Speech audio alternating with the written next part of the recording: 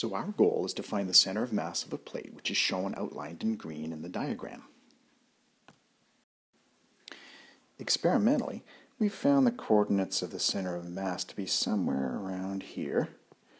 But let's use calculus to find the exact coordinates of the center of mass. In part 1, we found the equations of all the boundary lines. So the line along the left side was x equals to 0. On the right side was x equals to 10. From the interval 6 to 10, the boundary line was f of x equals 10. And from 0 to 6, the diagonal line was f of x equals to x plus 4. And along the bottom, our equation was y equals to 0, or f of x equals to 0. In part 2, we calculated the area of our plate, and we found out that the area was 82 centimeters squared. And we did that by taking the area of the square shape and then subtracting the area of the cutout triangular part. The x value of our center of mass will be given by the formula 1 over the area times the integral over an interval a to b of x f of x dx. And in this case, we're assuming that the density will be consistent throughout the shape. The y value of our center of mass will be given by the formula 1 over a, area, times the integral from a to b of 1/2 f of x squared dx. The interval we're interested in is from 0 to 10 because that's the interval over which our shape occupies. We also notice that from the interval 0 to 6, let me just put in 6 here, over this interval, the top boundary of our shape is given by the function f of x equals x plus 4. And then from 6 to 10, the top boundary is given by the function f of x equals 10. Okay, so let's work out our x coordinate value first. So our x value will be given by 1 over the area, which was 82. Now we have two intervals to worry about. We have to worry about from 0 to 6, and this will be given by x times x plus 4 dx because our top boundary line is given by the function f of x equals x plus 4 plus the interval from 6 to 10 of x times 10 dx because the top boundary line from 6 to 10 is given by the function f of x equals to 10. Okay, so let's go ahead and work this out. I'm just going to get us some more space here. So the first thing to do here would be I'm going to distribute the x across the brackets here. And when I do that, I'll get the following. That'll be 1 over 82, integral from 0 to 6 of x squared plus 4x dx. And I'm going to write the second interval here as 10x dx, distributing the x over the brackets this way.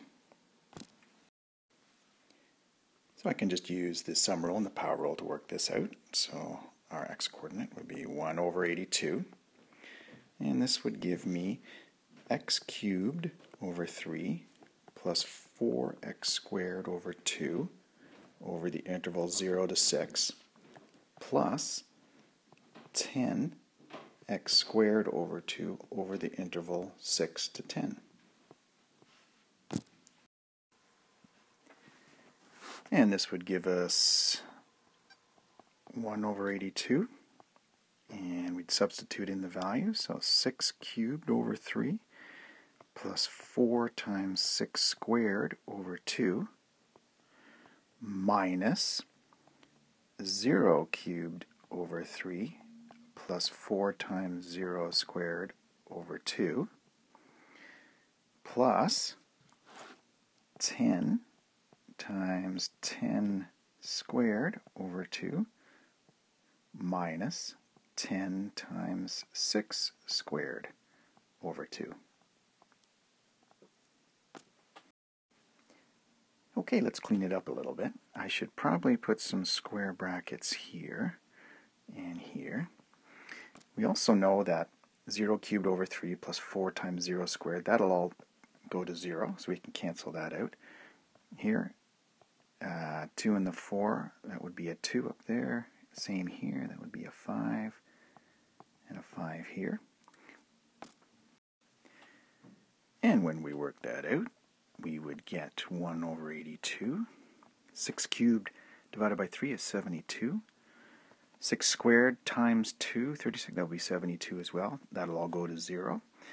And then we have here plus 10 squared times, that'll be 500. And then 6 squared times 5 will give us minus 180.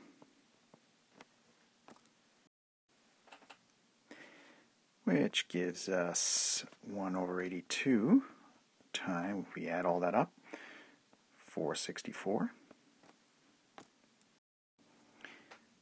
And finally, let's give ourselves a bit more space here. We take the 464 divided by the 82 and we end up with approximately 5.66.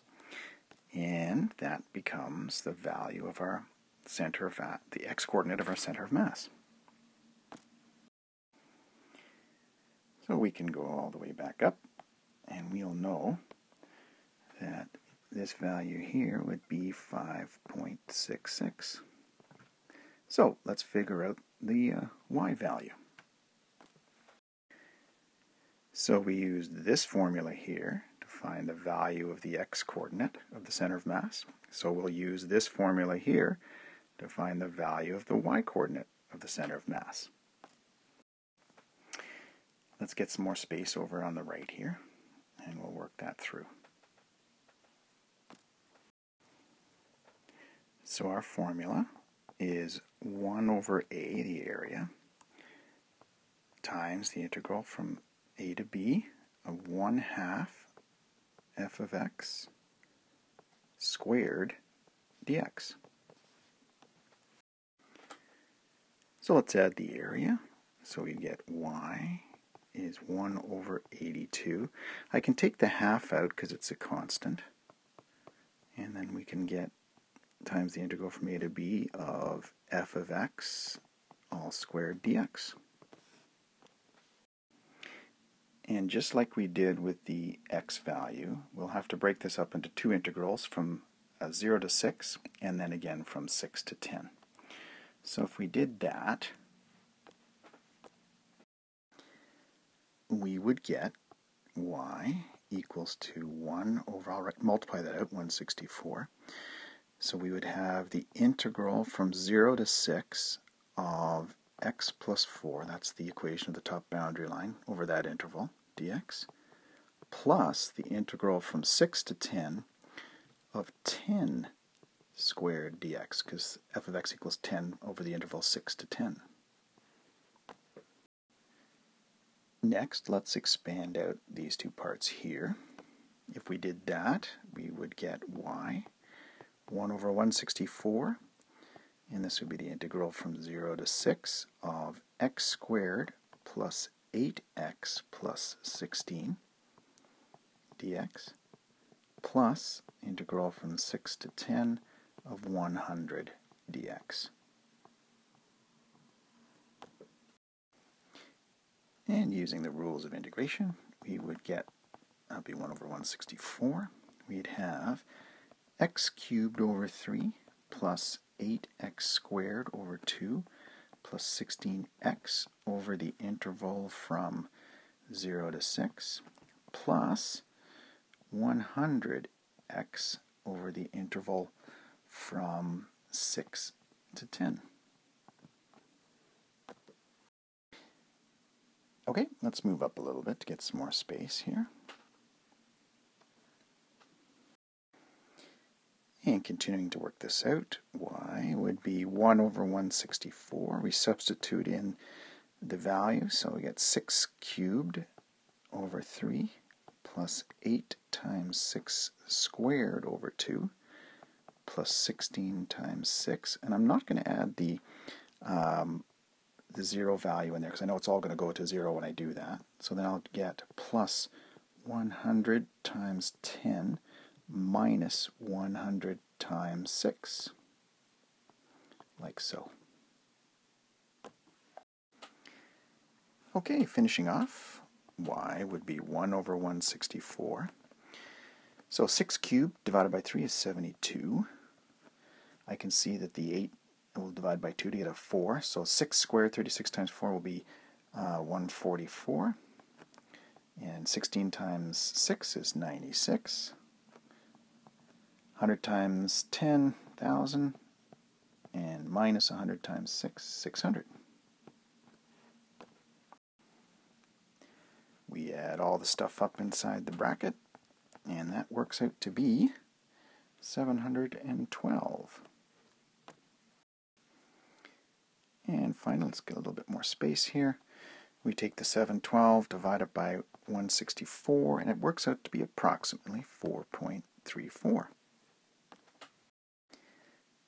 And there we go. We found the y value of our center of mass. So we can come back up here and finish off our problem. So this value here would be 4.34.